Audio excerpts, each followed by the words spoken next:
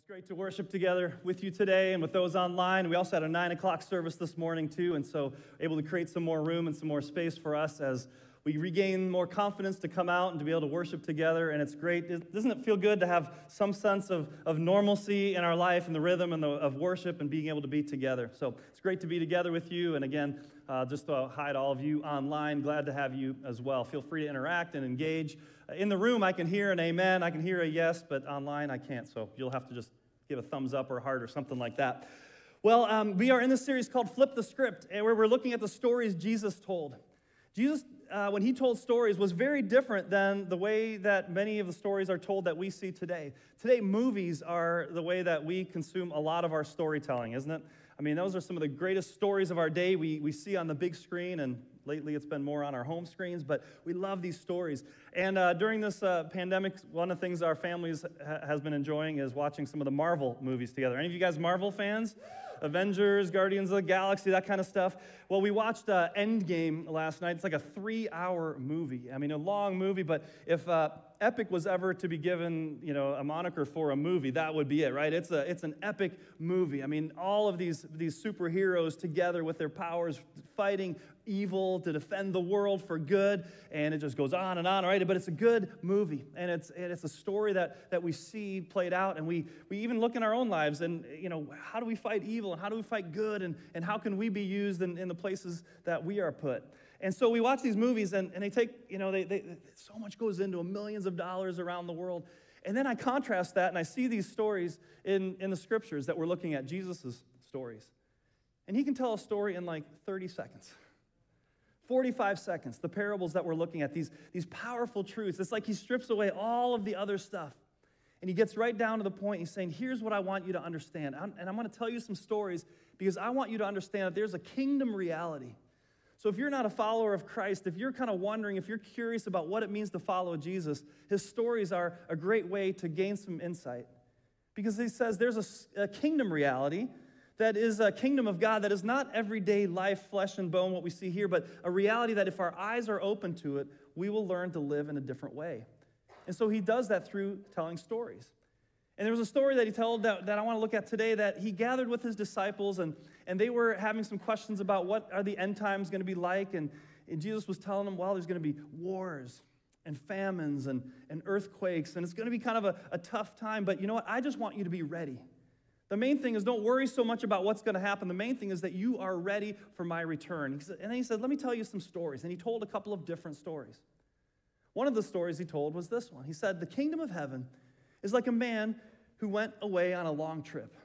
And he called together his servants, and he entrusted them with his money. He called them together one by one, and as he entrusted them, he gave the first servant, he said, come on in here, and he goes, here are 5 bags of silver. The story, when Jesus said it, he said talents. It was a large amount of money. Here are 5 bags of silver. He called in the second servant, he said, here are 2 bags of silver for you. And he called in the third servant and said, here's 1 bag of silver for you. And then he left on his trip. Well, no sooner was he gone, and the one with the 5 bags of silver said, I got to get about my master's business. I'm going to invest what I have. And he doubled his return, and it grew to 5 more bags of silver. The second servant did the same thing, invested the money, began to work with it, and gained another 2 bags of silver. And the third one, well, he ended up burying the bag. He went out and dug a hole, and he buried the bag of silver in the ground. Some time had passed, and the man that was on the trip came back, and he called his servants in to give an account of what they had done with his money while he was gone. So the first servant came in, he said, look, master, you gave me 5 bags of silver to invest, and I gained 5 more. Here you go. And the master said, well done, my good and faithful servant. You have been faithful with just a small amount that I have given you. Come and share in your master's happiness. Let's celebrate together. The second servant comes in, and he says, look, master, you gave me 2 bags of silver to invest. I've doubled it. Here's 2 more. And the master says, well done, my good and faithful servant. You've been faithful with just a small amount, and now I will give you many more responsibilities. Come and share in my master's happiness. Let's celebrate together. Then the one with 1 bag of silver comes. He says, well, master, I knew you were a hard man, that you harvested crops you didn't plant, and you gathered crops you didn't cultivate, and so I just buried the money. And I want to play it safe, so here's your money back. Here's your one bag of silver. And the master said, you wicked and lazy servant. You wicked and lazy servant. If you knew I was a harsh man that cultivated plants I didn't, that gathered plants I didn't cultivate and harvest where I didn't plant, why didn't you at least invest the money in the bank where you could have gotten some interest for it? Now take this bag of silver from this one with one and give it to the one who has 10. He says, to those who use well what they've been given, they'll be given even more, and they will have an abundance. But to those who do nothing with what they've been given, even what little they have will be taken away. Now take this useless servant and throw him out in the utter darkness where there will be weeping and gnashing of teeth. The end. Nice little bedtime story, right? I mean, this is a story that Jesus tells us to understand what does it mean to be ready for his return, and what do we do with that? What is our role in that, and how do we understand this parable? And if you've been in the church for some time, this is a very familiar story. If you're newer to faith or just learning what it's about, you're going to hear some things about what Jesus is looking at us, how he's looking at us, and what we do in the meantime before his return, and how we handle what he's given us. Let's take some time to jump into this parable and see what God might have to say to us today. Let's pray and just open our hearts for that. Heavenly Father, thank you for these stories that have stood the test of time, and that when we dive into them, God, new things are brought out every time. And maybe today you need to challenge us in a certain way, or you need to affirm us in a certain way. God, we open our hearts to hear what you have to say through these stories. We pray all these things in Jesus' name. Amen. Amen. You guys ready to get into this? Are you sure? All right, online, you ready to go? All right, here we go. Point number 1, Jesus entrusts us to carry out his mission until he returns. What we hear from the story is Jesus entrusts us to carry out his mission until he returns. Like he said the story is like a kingdom, like he says in verse 14, the kingdom of heaven like a story of a man going on a long trip. He called his servants together and entrusted his money to them while he was gone. So we're looking at parables, which means the story parallels something else going on. Parable means to throw alongside. And so what's he throwing alongside this everyday story? He's letting us know there's a few things going on. The master is who? Jesus. Jesus is the master. And if Jesus is the master, who are the servants? We are the servants. And in that case where Jesus' listeners are around him are those who are his followers and his disciples. They understood we are his servants. And so when Jesus is trying to help them understand about being ready, he actually tells these stories. We read them in Matthew in chapter 25. Well, just a couple of chapters later, it's Holy Week. It's the end where Jesus is preparing for his death and resurrection and the terrible journey to the cross that's about to happen. So this is taking place just before.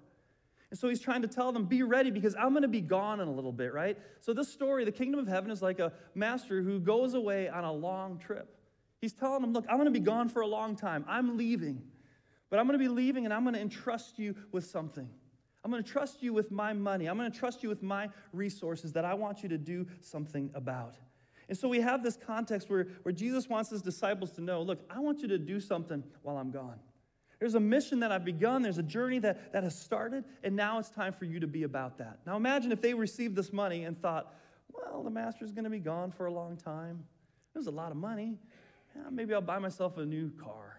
Maybe I'll build a new house. Maybe I'll go on some vacations. He's giving me this stuff. He's not going to be gone. He's not going to be back for a while. Who knows if he'll ever come back? So let me just do with it what I want.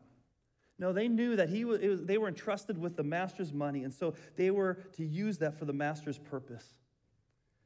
While in this story, Jesus doesn't lay out what that is, but through the rest of Jesus' teachings, we can learn a lot about the purpose of the master. And just a few chapters later in Matthew 28, after Jesus' death on the cross, after he rose from the grave, and before he ascended, he called his disciples together, and he told them actually very specifically what he wants from them while he's gone. And so I wonder if some of them thought, oh, is this what he's talking about? He's going on a long trip now, and we got to be about his business? Well, he said in Matthew chapter 28, verses 19 and 20, the Great Commission. Therefore, go and make disciples of all the nations, baptizing them in the name of the Father and the Son and the Holy Spirit. Teach these new disciples to obey all the commandments I have given you. Right? Go, make disciples, be about that, and then baptize them. And that's what we're about to do here on Easter. That we see that as an important, essential part of our mission. to make disciples and to baptize you, to say you are now a follower of Christ. You've committed your life to him. Now let's tell everyone. And now we want to teach you what it means to follow him. That's what we do on Sundays and in our teachings, in our groups and with kids and with students. This is the mission. This is the purpose. And so these servants understood this is the master's business that we need to be about. So here's the thing. Jesus entrusts us to carry out his mission until he returns. That's our responsibility. The second thing we see here in the parable, our kingdom responsibilities are in proportion to our abilities. Our kingdom responsibilities are in a proportion to our abilities. So, right, like he called the servants in, he gave one 5 bags of silver, one 2, and one person only got 1. And then he says he divided them in proportion to their abilities in verse 15. I think we sometimes struggle with this idea with the proportion of their abilities. Why does everyone not get the same thing? Why are people getting different abilities? And let's step back. He didn't, in the original language, he said he gave them 5 talents, 2 talents, and 1 talent. Now, the word talent, we talked about this last week in the last parable, was actually a unit of measure. It was a weight. Some say between 80 and 130 pounds. It had changed a little bit over time. And so they would use that unit of weight to measure silver or gold. And so it's likely he entrusted them with, either silver or gold by that weight. 130 pounds of silver for 1 bag, or 130 pounds of gold. That's a lot of money, isn't it? He entrusted them with that. Now, over time, the word talent, in large part because of this parable, has come to mean God-given abilities, God-given skills, something that he's blessed you with, right? So when we use that word talent, it's actually very fitting in this story. Because I don't think Jesus was literally just saying only about your money. This is, when the king returns, he only wants to know what you did with your money. That's a part of it. That's just an example here in the story. But talent really comes to mean so much more. What has God blessed you with? Not just natural skills or abilities or those that you have to develop as well, but your personality, who you are, where you were born, what generation you're in, the family that you come from, the experiences that you have, the work that you do, the life lessons that you've learned throughout your time, the financial capacity that you have, the influence that you have around you, the platforms, the position, whatever God has given you, the neighborhood he's put you in, all of those things could be considered what God blesses us and what God gives us to invest for his kingdom. And so these are the talents that are given. But then it says in proportion to their abilities. Again, I think, do any of you ever kind of wonder about that or struggle about that? And you wonder, why didn't he just give them all even abilities? Well, I think the master had observed the servants. And just think about it as a good boss would do, and even as a parent as you would do. You see who can handle responsibilities and who can't. Would you give more responsibilities to somebody who can't handle them? Answer that with me here. No, right? Those who can handle responsibilities are often given more responsibilities. That's just the way it works in life, and Jesus recognized it, and he said here in life too, a lot of was given and expected. He observed the first servant, and maybe what he saw was somebody who was very capable, was doing things well, and was able to multiply and work hard and saying, all right, so this servant, I think you can do with 5. Now, getting 5 talents was a greater responsibility. With greater responsibility comes a greater weight as well of what you need to do with that. And then the second one, he saw, oh man, you're able to do some great things. I've seen you work hard, and I'm going to trust you with 2 bags of silver. But then we come to this third servant. And I don't know, maybe you read this story, maybe you've heard it before, and you kind of go, I guess he was the loser of the pack, right? He was the one who got picked last. Anyone ever think that? Anyone ever feel that? I mean, what did this guy? He only gets 1? I mean, it's not really fair. These guys get 5 and get 2, and he's left with 1. I mean, how can that be all right? I mean, isn't God a God of fairness and of justice? But let's step back for a second. Was 1 talent something small? It wasn't. If I were to entrust you with $30,000 today, would you say that's a small trust that I place in you? I mean, quite literally in money? No. So he obviously entrusted him even with a large sum of money. He believed in him. He believed that you have value. You have something to contribute. I believe that you can do this. And sometimes we have to grow in our responsibilities and our trust. And this was a great vote of confidence from the master to say, I'm entrusting you with 1 talent. Now, here's the thing. We can look at 1 talent and kind of go, man, I wish I had more talents. But do you know that 1 talent people are some of the most successful people in the world? 1 talent people are also some of the most successful people in the universe. Again, I saw Guardians of the Galaxy and Avengers and... I mean, Thor has 1 talent. He can harness lightning and has a big, hammer, right? Or, you've got intellect, or you've got strength, or you can fly. But what we see even in those movies is one talent can, fully harnessed and leveraged, can create a great strength. But even in everyday life, one talent people. Do you guys know who Garrett Cole is? Garrett Cole plays for the New York Yankees. Garrett Cole was just signed, or last year he signed a 9-year deal worth $36 million a year. I wonder what he would do with all that money. $36 million.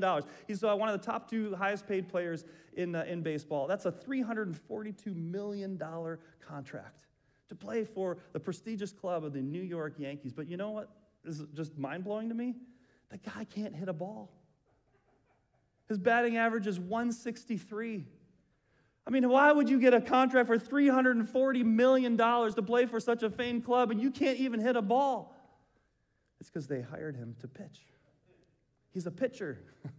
He's a pitcher. He's got one talent. He knows how to throw a ball fast and hard and straight. That's his talent. And because of that talent, he's gone very far in that talent. Listen, you can do a lot for the kingdom of God with one talent fully invested.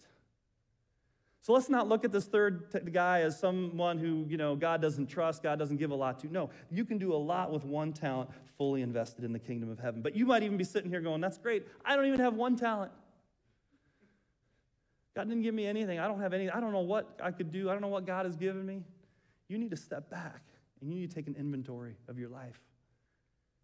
Remember what I said. It's not just about a natural skill or ability. Oh, I can't do this or can't do that. What has God blessed you and given you in your life? Where you're at, the people that you know, the experiences that you have. He's given us so much, but very specifically, the Bible says that if you are a follower of Christ, if you've given your life to Jesus, the Holy Spirit comes and gives you a gift. A spiritual gift, Scripture talks about. Look at 1 Corinthians 12, verse 7. A spiritual gift is given to each of us so we can help each other. God made sure that we are one body with many parts, that together each of us has a role to play, and that you have an important part in the story. And so all of us are at least one talent people. And remember, we can do a lot with one talent. And then the king, the master, after he gives out these talents, he just leaves. No further instructions, nothing else, just straight up, he leaves. There's one of the most powerful things you can do as a boss or as a leader or as a parent in different ways. You just walk away, you leave. You tell somebody what they need to do, and you step back. As a parent, we leave the house sometimes and give our kids some different responsibilities, and then we go on a date and have fun while they have to clean the house. None of you guys do that? Isn't that why we have kids? They're not here in the service, so I can say that. No. But, by leaving, you're entrusting. You're saying, I have confidence that it's going to get done, and he does, and he leaves. And he leaves that to them. So then the third step here is time to get busy.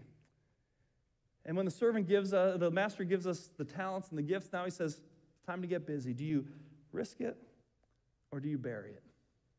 Do you risk it? Do you invest it? Do you do something with it, or do you bury it? Now we get to the crux of the story, right? And so in Matthew 25, 16 to 18, we see there's 5 bags given of silver, 2 and 1, and it says they went to work.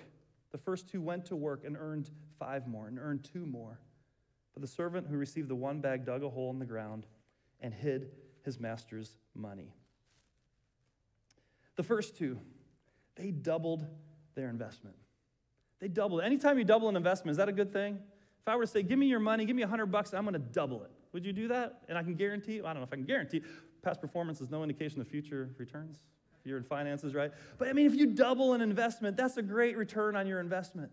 And that's what these first 2 did. They doubled it. And it got me thinking about, what does it mean to double our investment? What does it mean in the kingdom of God to double our investment? Surely it's not just our finances that God is talking about, right? He's talking about how do we invest in others. And other places in Scripture, when Jesus talks about money and treasures, and we read in the Sermon on the Mount, he says, lay up treasures in heaven. So what it would look like for us to double our investment with what God has given us. He doesn't say. He lets us figure that out in this parable. But I wonder if one of those ways that we could look at it is, what would it look like for me to double the return on what God has invested in me? And then you put it together with the Great Commission. Go and make disciples. I wonder if he might be saying, every one of us, by the end of our life, if we double our investment, would have 2 more followers of Christ walking behind us. What if that was a mission that was given to you from this day on? If you're a follower of Christ, by the time you leave this world, when you stand for account before God one day, you would step up and say, look, here are 2 other followers of Jesus because of what has been done for me. Again, he's not saying that. It's not that specific, but do you see what I'm talking about? Replacing ourselves. God, you've given me one thing. Now let's see, are there more that follow behind me? I'm going to invest myself in such a way where that can happen. Or do we just bury what God has given us and just step back and say, I don't know, it's not my deal, it's not my business. What the church does and reaching people and making disciples, that's why we hire pastors, to do that, and we've got other people do that. I'm fine. Let somebody else make disciples. God gives us in proportion to what he's been given us, and then we have to invest it. What are we going to do with it? Do we risk it or do we invest it? Then the fourth part here is this, though. One day, each of us will give an account of our lives before God. One day, each of us will give an account of our lives before God. Verse 19, it says, after a long time, the master returned from his trip and called them to give an account of how they had used his money. And really, our key question for today is, what have you done with what you've been given? I mean, if I were to summarize this whole thing, what have you done with what you've been given? And maybe saying, what are you doing with what God has given you and is giving you right now? I mean, that's really at the crux of the question here is, we're going to be called to give an account. And that question, I think, is what is implied here, is what has been asked. What did you do with what I've given you? Romans 14, verses 10 and 12 says this, remember, we will all stand before the judgment seat of God. Yes, each of us will give a personal account to God. How do you feel about that verse? One day,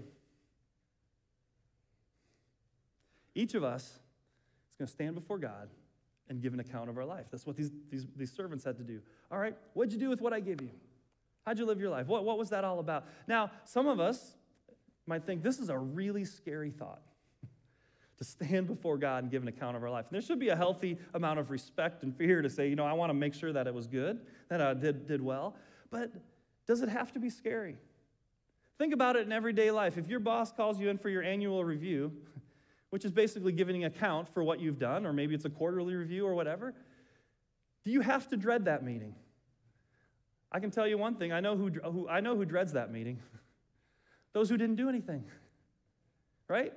If you had a good sales return, if you did what was asked of you, if you went above and beyond what was there, you don't have to dread that meeting. You can't wait to get in that meeting because you're thinking, I can't wait to share what I've done. Here's what I did for the company. Here's what I did. I took this new initiative and I worked hard and you asked me to do this. I did this and I did this.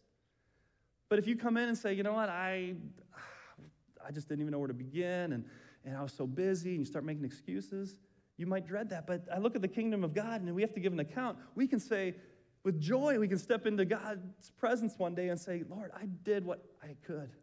I gave it my best. I worked hard for it. We're going to each have to give an account for what we've done.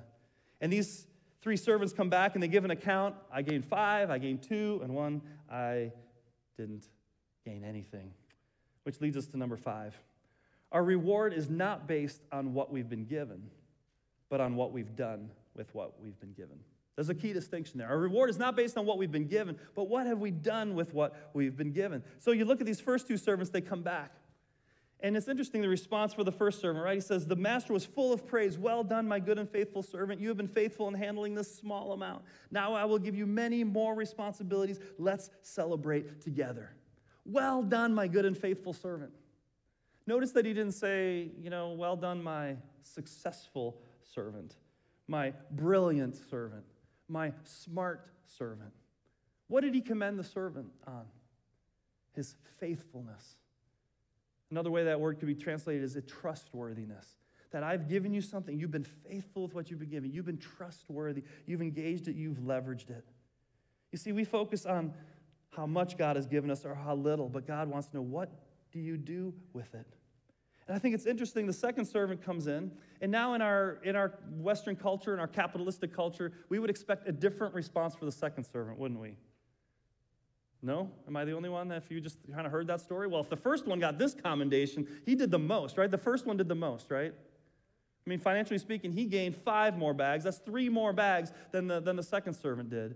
And so if I'm the second servant coming in going, oh, I don't feel so good about maybe what I've done. I mean, I gained 2 more. My buddy over here got 5 more bags, and I'm like 3 short of that. I mean, he got this great commendation, and he's going to be with the master that night. He's going to hang out and have a party, and he's going to give him more responsibilities.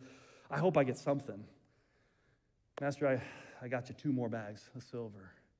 Imagine his surprise. The exact same response. Well done, my good and faithful servant. You've been faithful with just the little that I've given you. I'm going to give you way more responsibilities and put you in charge of more things. And now come, let's celebrate. Let's have a party tonight. I think that's such a powerful part of Jesus' storytelling here when he tells us about the kingdom. It didn't matter what the initial giving was it? What he was given with talents. What mattered was what they did with it. And the response was just the same. And I think what that teaches us, we don't have to live in the comparison trap. I don't have to live in the comparison trap of saying, Pastor so-and-so has this kind of church and this kind of resources, but at least I have more than this guy, and you don't have to worry about that with your talents, with somebody else, and God's not going to care about how you compare with somebody else. He's going to care about what you've done with what you've been given, and we can share in an equal reward when we work hard and we invest with what God has given us. Well, then we come to the servant with the 1 bag of silver. Let me just ask you this question. What do you think the master's response would have been had he invested the silver and got another bag of silver? What do you think the response would have been? Yeah. I mean, imagine he came in, was kind of worried, I only got 1 bag of silver, compared to the others, and to hear, well done, my good and faithful servant, you had 1 talent, and you took that 1 talent, and you invested it, and you doubled it, way to go, come join me at the party with the one with the 5 and the 2, we're all in this together. But that didn't happen, did it? The response was pretty harsh from the master.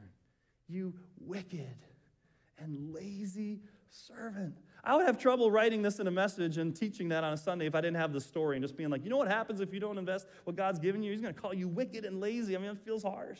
But hey, I'm just preaching the Word of God. Faithful to the Word of God. I mean, that's what he's saying. If you don't invest, if you don't do with what God has given you, he's going to call you wicked and lazy. And the judgment isn't really for doing wrong, because we could kind of say, at least he didn't lose it, right? I mean, at least he preserved it. But it seems to say that the master is saying it's not enough just to preserve it. I'm going to hold you responsible for what you do with it. Are you doing good with it? And then even this common sense response would say, well, why didn't you at least just put it in the bank where it could have gotten some interest? Right? I mean, any of us know that in finances, as you understand, if money's just sitting there on your counter, it's not doing anything. It's just actually losing value. It's depreciating over time because of inflation and other things, right?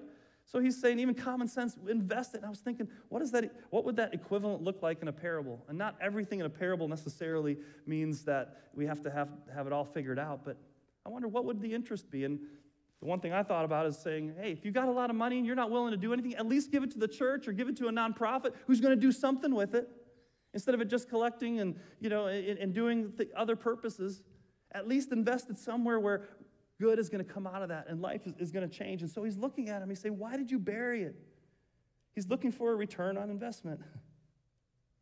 But I wonder if another way to look at that burying is just the wasted opportunity on all those years where a return could have been netted, right? Even just in the bank, interest over time, we know it can gain some money. Not right now, because interest rates are terrible, but in the bank.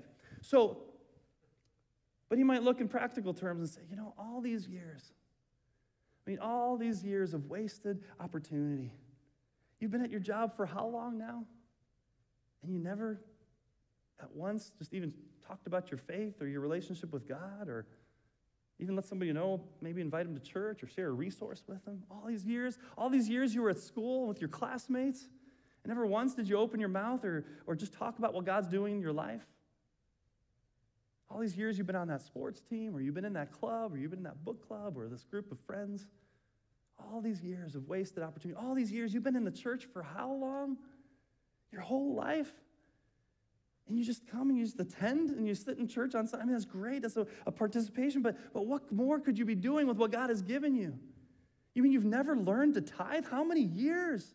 You've never learned to put God first in your finances? Years of wasted opportunity that could be used to leverage for the kingdom what God has given you. This is what God is holding the servant to account for, this master. He's saying, don't play it safe. Invest it. Risk it. Do something with it that multiplies it. I bet you even if these servants would have invested some of that money and would have lost some of it, but they said, I tried whatever I could.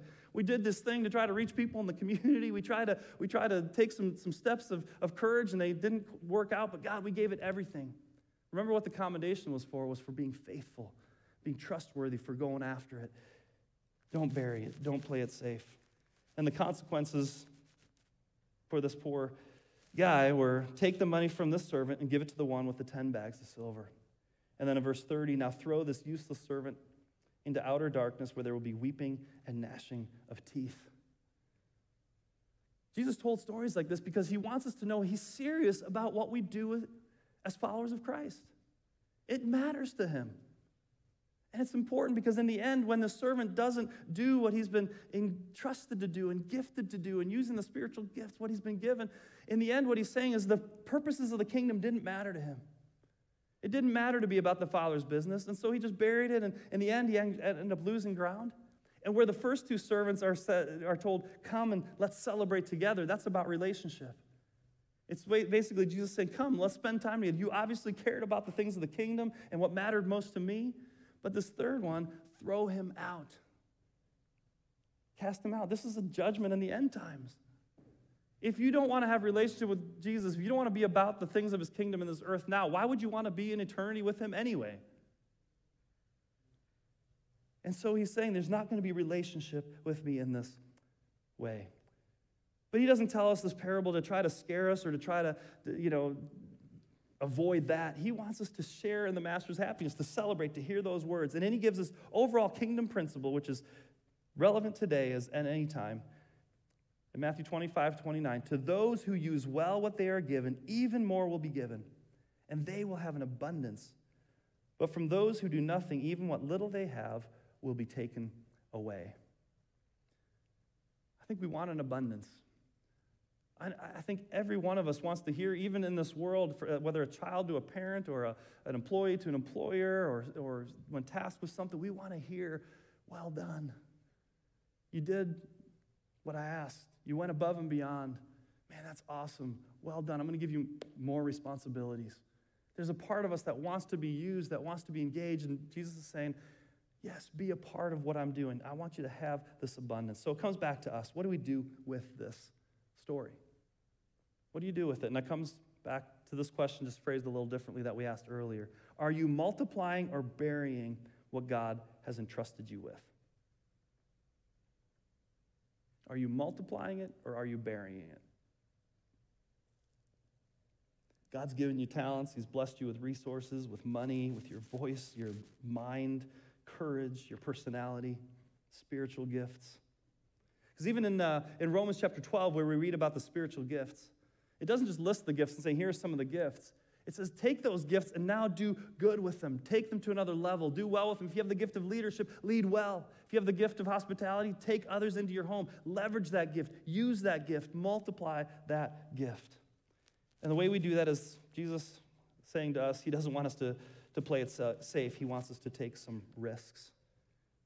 Are you willing to take some risks? Are you willing to step out of your comfort zone? Are you willing to leverage some more time and energy? It was a couple of months ago, I was teaching one of the messages here. I don't remember what Sunday it was in particular or what the message was. But even as I was teaching, it wasn't in my notes. It just connected somehow, and I pointed over to our empty drum enclosure over there and said, by the way, and if you know how to play drums, let us know because we could really use a drummer. And I just kind of threw that out there and was talking about some other stuff. Well, after the service, a gentleman was hanging around a little bit and wanted to talk to me, and he said, you talked about not having a drummer. Well, I play drums, and I haven't played in 10 years, but I'd be open to playing if you want to hear and give me a shot. And it was like, wow. I mean, what are the odds? That day I just said that. He was sitting there, and he saw it, and he heard it, but he took a step to say, Kyle stepped out. Kyle, who's been playing drums. Hasn't it been awesome to add Kyle to our team? And just using that gift, and we got a chance to hear him, and he's just been working on it. He bought another drum kit, and he's practicing and getting, I don't think he's got any rust in him anymore. I think he's definitely worked that out. And we're blessed by it. We're blessed by it each and every week. Somebody who stepped out and took a chance. So I just want to challenge you, are you investing your gifts? And do you want to invest your gifts into Team MPC? Team MPC. Now, again, all of our gifts aren't meant to just be used in roles in the church. They're used in our everyday lives and what we do in our work world and our families, but there's the calling that we have as a church. And it's not just using gifts inside the church versus out in the world. Everything we do inside, quote unquote, the church is for the world. If you're hugging children, it's not just, you watch children or you help children, you teach children from Meadow Park. No, what we offer every Sunday morning in Park Kids is for any person in this community to come and to have their children learn about Jesus Christ. And this is what we offer here. It's not just a church thing, it's a mission thing. And when we are invited to be a part of this community, to be a part of Team Meadow Park, how are you a part of what God is doing? Maybe you need to be part of the Connections team.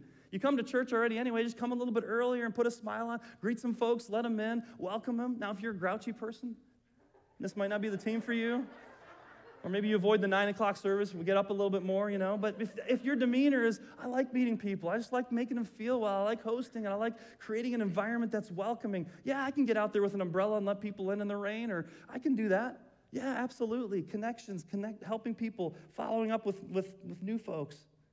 I look at our tech and our productions. Technology is so much a part of our life today, and it's a great tool that God has given us to be able to share the good news of Jesus.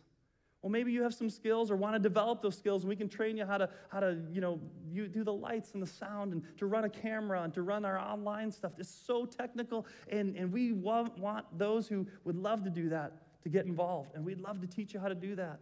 Operate a camera, take some pictures, be a part of our communications team. Maybe you like social media. You have an eye for design and graphics. You can be involved with that. Let us know. Leverage those gifts in the kingdom. We need small group leaders, D-team leaders, those that are going to say, I want to care for a part of the congregation. Give me 5 to 10 to 15 people that I can just help guide in some conversation, discussion, and prayer, and we can care for one another. I want to just facilitate those groups with students or with adults. I want to pour into that. I mentioned Park Kids. Maybe just give some time. Say the next generation. I want to help those kids. I want to be a part of that. I want to be a kid and come in on a Sunday morning and have a great time with these kids. That they come to church and they give me a hug and they know that, who I am and I'm investing them. I'm pouring into them. Maybe you want to be part of our outreach team. Plan Live Love events and Live Love days and activities and connect with our local partners and say, how can we help mobilize our church to engage in the community and the partners that we have? You say, I want to be a part of that. Maybe you're saying, I'm just a little bit more of a behind-the-scenes person, or just give me a tool in my hand, or give me some, put a shovel and I'm good. Well, be a part of the facilities team or the grounds team and help paint some hallways that we want to paint. Help cut the grass. Help repair something. Make do some gardening. We need people who can plant flowers and trim bushes and trees and make this place look beautiful and look awesome. And that's a way that you're contributing to what we're doing in the kingdom. And maybe you look up here and you go, well, seems like we've got everything covered, singers and musicians. Well, we have a thing called a rotation. And we can use more people, and there's a high demand and different services in different weeks, and we could use multiple drummers and guitarists and singers and keyboardists. Use your gifts, leverage them, get involved with what God is doing. Rick Warren, I love this. I just read it this week in a devotional I had. He said this: God uses people who expect him to act, who never give up, who take risks in faith, who get his dream and go after it. It's your choice whether you want to be the kind of person God uses to accomplish his purposes. We want to be a part of that. And I want to invite you to be a part of that together as a church in what we're doing. Because one day I hope that we can stand before God, each of us individually, and we can hear those words, well done, my good and faithful servant. Ed, well done. Rick and Jen, well done, my good and faithful servant. Gary, Lisa, Morgan, Courtney, well done. Sandy, well done, my good and faithful servant. Phyllis, Andy, if you're watching online, well done, good and faithful servants. Well done. Well done, my good and faithful servants. You've used well what God has given you. And I want to hear as a church where he says, Meadow Park, what have you done with what I've given you? In this time, in the year 2021, as the pandemic is kind of in this transition period and the world is in this position, and what are you doing as a church to use well what you've been given and to invest that in the kingdom? I want to stand before God and one day say, God, with what you've given us at Meadow Park Church, we have invested. You've given us this, and here we have doubled it. We have grown. We've continued to reach people for your kingdom. And heaven is fuller because of what we have done together. God's inviting us to be a part of that, and he's saying, let's celebrate. Come, let's be in relationship together and be about this mission that God has given us. Let's stand together as we close in prayer. Heavenly Father, this is such I hope, an encouraging story. Just reminding us we get the joy of being a part of being used by you, that we don't just have to go through this world wondering what our purpose is and what we're supposed to do, but God, that you have created us. You've given us gifts and responsibilities to say, use these, change people's lives. I'm with you every day. Go, make disciples, teach them what it means to be free from their sin and to be renewed. God wants to use us to restore marriages and to teach children to know you and for students to navigate this important time in their lives and for young families to know what it means to follow you. God, for a community to be transformed because of our presence. God, for missions around the world as we partner with others, we get to be a part of that. Father, help us to do well with what you've given us. Thank you that you have entrusted us. And Father, thank you that your promises will prevail and that we get to be a part of what you're doing in this world, bringing light and bringing hope. We pray all these things in Jesus' name, and we commit ourselves to you. Amen.